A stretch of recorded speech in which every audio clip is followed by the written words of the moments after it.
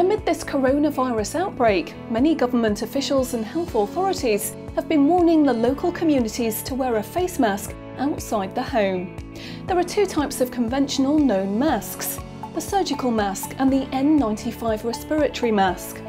The sort of face masks that we see everywhere is the standard surgical face masks that are worn in the operating scenes.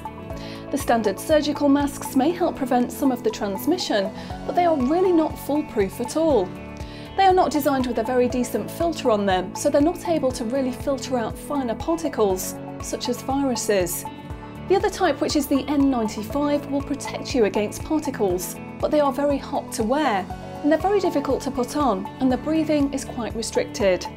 A new type of mask has been launched commercially. It is considered to be the next generation of face masks.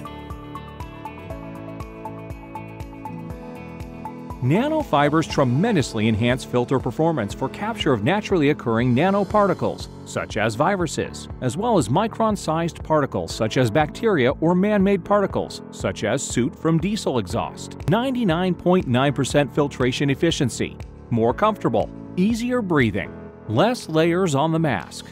Nothing beats the nanofiber mask when it comes to containing viruses like the Wuhan coronavirus. Experts have confirmed that the nanofibers masks are considered to be the next generation of facial masks.